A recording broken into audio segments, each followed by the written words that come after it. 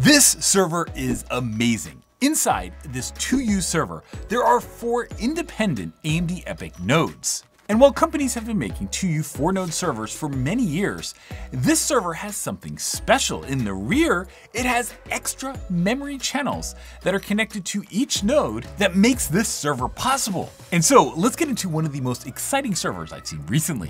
Hey guys, this is Patrick from STH, and this is an amazing ASUS server. Now I've seen this server and we've covered it a few times on the STH main site. Mostly, we've seen this server at different trade shows, and every time I have seen this server at a trade show, I have thought it's awesome, and I've told ASUS I want to go and show this to our audience. That's because this server solves a fundamental physical problem with a 2U 4-node chassis that it's kind of just solving a problem in a very novel, unique way that I think a lot of folks are gonna like. And hey, real quick, just to get access to this server, it actually was less expensive to fly me to the server than it was to fly the server to me. So I ended up doing a trip to Taiwan to be able to show you this along with some of the other pieces that we did at the same time. And so, we had to say that ASUS is sponsoring this because, well, we had to fly to Taiwan. So today we're gonna show you around. Let's get to it. Okay, so let's get inside one of the nodes and talk all about the cool features. For example, starting at the front of the server, you're gonna see that we have something that's a little different than a lot of other 2U 4-node servers. And the big thing here is that we have front IO plus storage. But that also means that we need to have our expansion slots. So a lot of times you'll see that you have storage on one end, expansion slots on the other, but that's not how this is set up. Instead, you'll see that we have our storage. So we have two 2.5-inch storage bays here. And then we have 2 network card slots, or I guess PCIe expansion slots. Now the first one is actually a PCIe low profile expansion slot like we would expect, but the one below that is an OCP NIC 3.0 slot. Now, something fun with this is that the next little bit has a lot of our PCIe cables as well as our postcode LED. And we've been reviewing ASUS 2U 4-node servers for years, and they used to have the postcode LED on the back or on the front of the system, but now it's actually inside, but at least you can tell if there's something wrong. The second one, which is also kind of neat, is that just behind that, we have a single socket node. Now this is an AMD EPYC 9004 and 9005 series. So that's, Genoa, Bergamo, Turin, Dense, I guess would be the other one. But you have the ability to go put a normal AMD EPYC processor in here, but you only need one because you have such a high core count that you don't need that second socket. And that is a huge deal because it means that this node can be much shorter.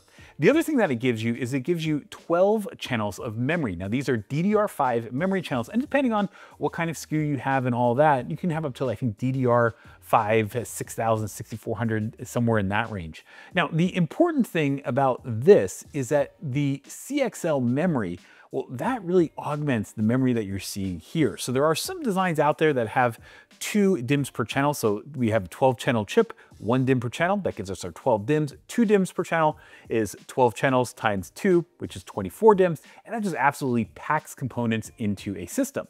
The challenge with that is that just by placing those extra DIMM slots, you actually lose your memory performance because the memory will downclock automatically in the processor. This situation here, where we have all just 1 DIMM per channel, 12 channels of memory, means that we don't have that issue at all. But what we do have is a very dense system. And so you'll see that this heatsink is huge. It goes all the way from the actual socket itself and has little wings that go out and allow the system to dissipate more heat over more heatsink area, even though this is essentially a 1U height and half width system. So that's really the reason that you're gonna see that setup around the CPU socket. Now, just past the CPU socket, that's where we see some of our just kind of basic things that you need to get any node working. A great example of that is the ASPEED AST2600 BMC, which is down over here, and that provides all of our baseboard management features. And that baseboard management feature allows you to have your management right here, where you have your management port, which is your out-of-band management port, and then you also have 2 USB ports. Next to that, you'll also see a VGA port, and that allows you to have a VGA monitor and a keyboard and a mouse if you want want to do local administration. Now, all the way at the back of the node, you're going to see a couple of features that are really unique to the system. First, we have guide pins to make sure that you're putting it into the system and the overall chassis correctly. But then we also have things like, we need power in our node, and so we have a connector for that. And then we have these two connectors right here, which are CPU, and these are specifically the PCIe Gen 5 by 16 connectors. And why these connectors matter is that these are the ones that go to the back of the system board, to the mid plane, and allow us to start doing CXL or potentially PCIe out of the back of this node. So the nodes slide in, and there's two stacked one on top of another, and then they go into this area right here, which has our power and also has our data connections to the rear of the server. So the PCIe Gen 5 by 16 or CXL communication happens here. We have a retimer, so that way the signal can be retimed from the original board to this mid-plane board and then out through these cables. And then from here, we also have our fans, and then in the back is really the most exciting part about this entire thing. And that is the CXL boards. Now, this board right here, you can see has a total of 8 DIMMs. There's 1, 2, 3, 4, 5, 6, 7, 8 DIMMs, and there are 4 controllers. Now, these CXL controllers are from a company called Montage Technology. You've probably seen them on maybe even the DIMMs, and they make all kinds of components. So instead of a DIMM going directly to a CPU, the DIMM goes to a CXL memory controller. That CXL memory controller goes out through a PCIe cabled connection or a CXL cabled connection to the retimer, and then it goes through this edge connector and out into the node. That's how the system provides that CXL connectivity. Now, something that I realized is that not everybody has a great grasp on what CXL is. I mean, if you were to go look at the system and how a lot of people explain it, including myself a lot of times, you just think that like, oh, CXL means that you can take DIMMs, put them in with a little controller, and then you can have access to memory directly out of the CPU. So let's take a step back and really talk about the 3 types of CXL devices. The first one is a type 1 device. My best example of this is always if you have a NIC or an accelerator and you want to go and access memory on the host CPU. Now, the next one is the type 2 device. And this was probably the one that I think most folks were super excited about just as we started to get to like the AI and GPU buildouts. The idea of being able to, if you have say a GPU with HBM memory and you have a CPU also with DRAM, and being able to go as a like CPU, go across the CXL and go into the GPU's HBM memory directly, or vice versa, and have the GPU go into the main memory. At first, a lot of folks were really excited about that because it seemed like a good way to get more memory access. But on the other hand, going over PCIe has kind of fallen out of favor compared to things like NVLink and also, the Infinity Fabric links and all those high-speed interfaces. Now, the one that has taken off first is really the CXL Type 3 device. This is essentially what we're looking at in this ASUS system, where you have a CXL controller on one end with some memory, and then you also have a CPU. The CPU is able to go out over the CXL link to that memory controller, and that memory controller has additional DIMMs installed. And on these slides, you're gonna see things like CXL.io, CXL.mem, CXL.cache, and the reason for that is that there's 3 different really protocols or modes that the CXL is running in, and those are important because when you have the actual link that is a PCIe or CXL link, what you'll see is that when you plug a CXL device in or you force it, you will see that that link uses the same physical layer, so the same wires that go through the PCB and all that kind of stuff. But the actual protocol level, it's running something different. So you'll see that the agents that are on the CPU are actually running a different protocol than they would be if they were running standard PCIe, even though we're using the same physical wire. Now, we've gotten into it in some of our hot chips coverage, but that actually has huge implications for things like, when you have to go and update cache hierarchies and stuff like that when things in memory change, and it gets way more complex in future generations of CXL. Now, what we're looking at here is a CXL 2.0 device, but really it's a relatively simple CXL 2.0 topology. The eventual vision of CXL is not just that you can go and plug a couple of memory modules into a controller board, whether that's PCIe or a custom board like this, and then plug that into a server.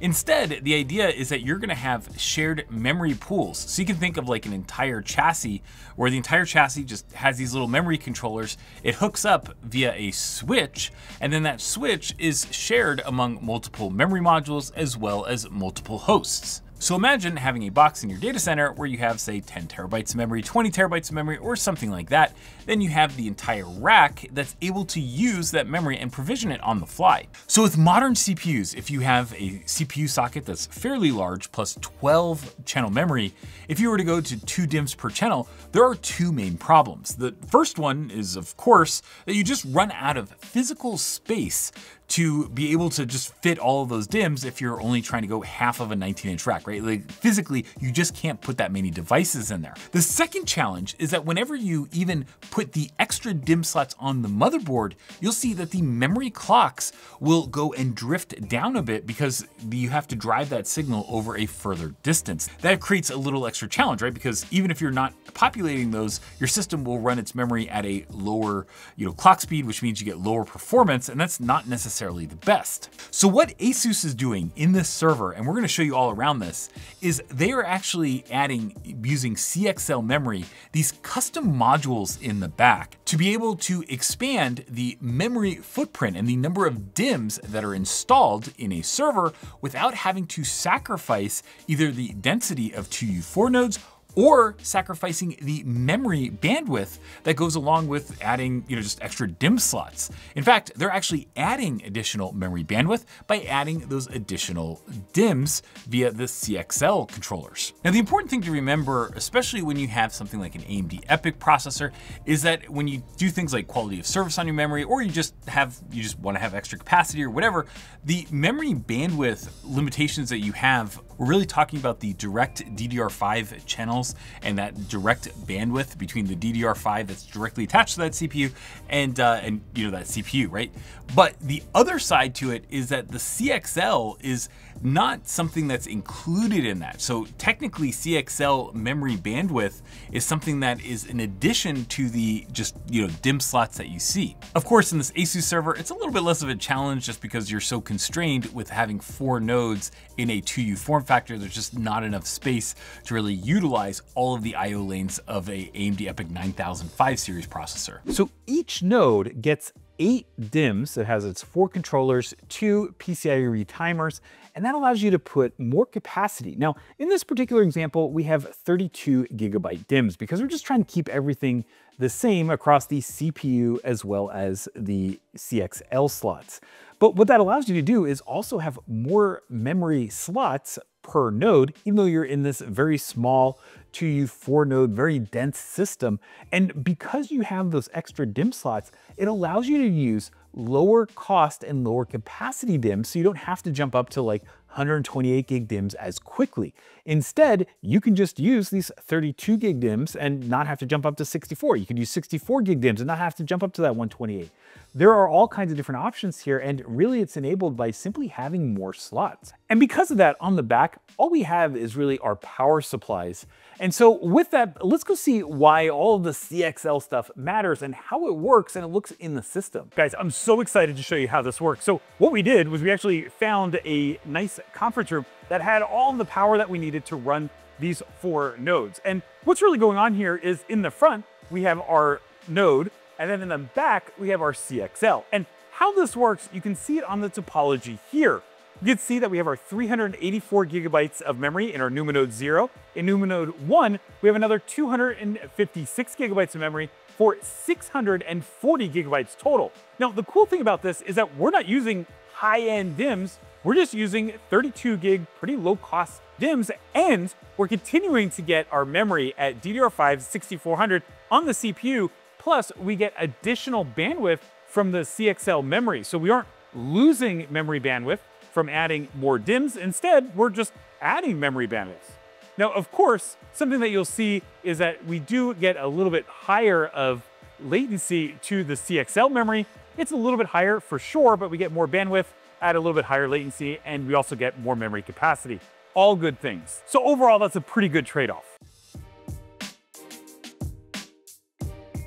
Of course, you're probably wondering what's the impact of adding this extra CXL memory into the system. What we did was we just loaded up one of our virtualization benchmarks. We're using KVM, and the idea here is, of course, we have an SLA on each workload, and the workload can take a number of different sizes of VMs. Really, the idea here is we're trying to see when a CPU and system can no longer support more VMs at a given SLA. And so what we did was we ran the workload both with and without the CXL memory. And what you'll see pretty quickly is that we are able to run more virtual machines when we're using that CXL memory. And that's really the whole point of this, right? To have that additional memory with a little bit more memory bandwidth, and to give you just the ability to use those cores that you have on a processor a little bit more efficiently. Now, of course, CXL is a huge topic, and there's actually a lot more complexity that folks are building into it, but I just want to show something that was fairly simple just to kind of give you the mental model of like what's going on with CXL, also why it's not just straight PCIe, and why you might want to use something like this.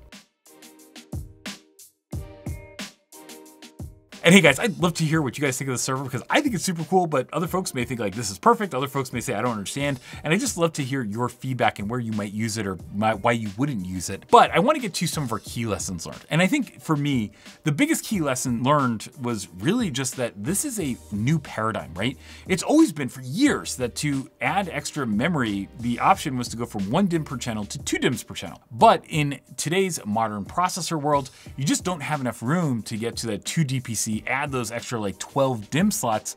So having a solution like this, where you can add memory via CXL, I think is pretty awesome. It just gives you more capacity. And the coolest part is that you're able to get that extra capacity without having to go down that path of lowering the clocks due to going to that 2 DPC architecture, but also just in a system like this, you physically can't fit all of those DIMM slots. You can't put 24 DIMM slots or that many DIMM slots in a half-width system because there's just not enough room. The other big benefit is that you're able to do this with a single processor instead of getting that memory capacity with 2 processors, which lowers your overall power consumption. Hey guys, look, we've reviewed many single socket AMD EPYC servers over the years, but this provides something that's just, well, it's just so different that I just really like the look of it. And I'd love to hear again what you guys think. If you did like this video, well, why don't you share it with your friends and colleagues, but also give it a like, click subscribe, and turn on those notifications so you can see whenever we come out with great new videos. As always, thanks for watching and have an awesome day.